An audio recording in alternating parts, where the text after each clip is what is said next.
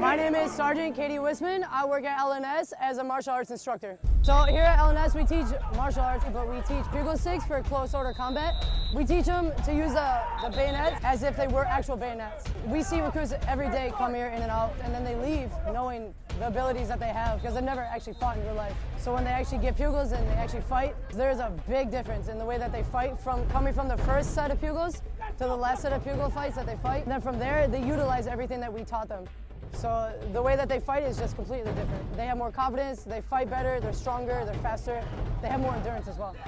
When they come here and they actually get hit for the first time, they're not so taken away from it when they get in actual combat. And they actually do find themselves in close order combat fighting for their life. At that point, it's either going to be life or death. So it's better for them to learn here than to go out in combat and learn for the first time.